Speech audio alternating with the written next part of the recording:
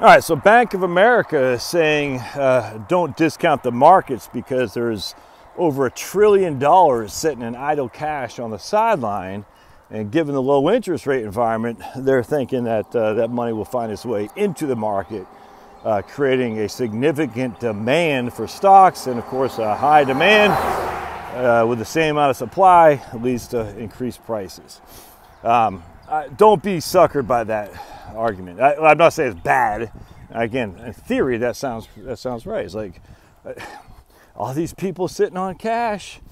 You know, they're not getting any interest rate on cash. Why not move into the market to get some growth? That's the theory, all right? Just like other theories, low interest rates will stimulate demand for loans. No, not in an economy where people are saying, I don't want to borrow. Oh, we got someone coming up here. Let's go this way. I don't want to take risk assets. I'm comfortable by keeping my money on the sideline because it's safe. And again, you just look at Japan. It's all, I'm telling you, man, it sounds good in theory that people are going to be all of a sudden increasing demand for loans because of low interest rates. It didn't happen in Japan. It's not happening now. Sounds good in theory that people are going to want growth assets because they're getting nothing on their savings accounts, not with the violence that has to go with those growth assets. The more volatility there is, the less likely people are to invest. It's just that simple, even if it means they're not making any money. Hey, how are you? Good. Hey, puppy dog. Oh, Pablo, be nice, for heaven's sake. Anyway, so I'm sitting there thinking, it's weird how some of these economists don't get that. They think inherently there's a market inefficiency when people are sitting on cash and not making money. Well, they could be investing because historically investing gives you whatever, 6, 7, 8, 9, 10, whatever you want to say. They think there's a market inefficiency when people aren't borrowing money when interest rates are 1 and 2%. People at some point, they say, I don't need the risk. I want the safety. I'm not willing to risk a sure thing, even if I'm not making any money, for a not so sure thing, which is what I could get in the markets. But with that comes a lot of volatility. I don't want to take that risk. So anyway, I hear these economists talking like this, and I just say, yeah, in theory, that sounds right. It's the efficient market. I wouldn't say it's efficient market. It's actually just a misreading of human nature, as if people are efficient, that you can program via the Federal Reserve Board, by a stimulus check. I'm telling you, man, Japan is the model.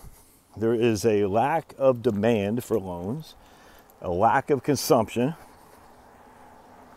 in terms of spending to create GDP. There is an overwhelming tendency to save. And we are going into the same thing. It's not just because of this insanity of the commie virus. It's because of demographic shifting. It's because the amount of debt that people have already accumulated. People are now going to start hoarding cash to pay off debt, or just to hoard it because they say, look, it's not worth it. It's not worth it for me to take that risk to hope to get 6, 7, 8% in the market. Not worth it. Especially, guess who has the money? It's not freaking 40-year-old people with 4 kids. I'll tell you that right now. It's old timers, man. Old timers like, wow, they're the ones who, the baby boomers, they're the ones who got the cash. The people who don't have the cash are younger, maybe with families, maybe not, maybe just starting out, maybe not. But either way, they got student loan debts, they got mortgage debt, they got things of that nature. They're worried about their job. So while those people would be inclined, you think, to invest to try to get some growth, they're not the ones who got the money. The people with the money are the baby boomers who retired. They're like, I don't need the risk. I've already played the game. I've won. I don't care about the risk. I just leave that money aside. I don't want to do this anymore. So be careful about false economic theories that seem to have truth to them, and they do, but aren't going to come to fruition. In fact, again, just look at Japan. You got to read Richard Kuh's book. Again, I forgot who told me about it, but Richard Kuh, The Holy Grail of Macroeconomics. That was such a light for me. I said, you know, it totally makes sense. Because I was always under the impression, you know, basically that people are looking for max efficiency, and they're not. People are looking for least pain is what they're looking for.